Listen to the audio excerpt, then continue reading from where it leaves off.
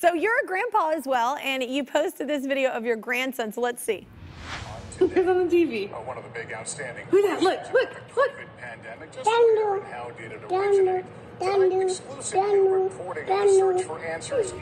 Beautiful. Oh, what was going on there? Did he recognize you? That's little Sam. Yeah, first time. Well, I don't know if the first time he recognized me, but that was the first time I actually finally heard him say "granddude," which I've been working on. Did he say "granddude"? Granddude. That's what I know. It sounds like grand nude, which is but. I love that he's saying "granddude." Yeah, and I remember the day I had done the broadcast, and it wasn't a great broadcast. I was feeling, eh.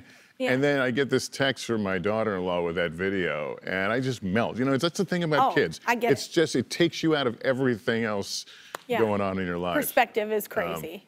So that was fun. I'd been working on Granddude with him when my daughter-in-law was pregnant with her first baby. She said, "Well, what do you guys want to be called?" And I said, "I think I want to be Granddude because it bows to the fact that I'm older. Yeah. But dude says I still got a little. But I'm bit. cool. I still got a little. I'm the cool grandpa. So I've been working on it. It's hard to say. So that was so great. I heard, yes, he said it. Even though it came out Granddude, he gets credit.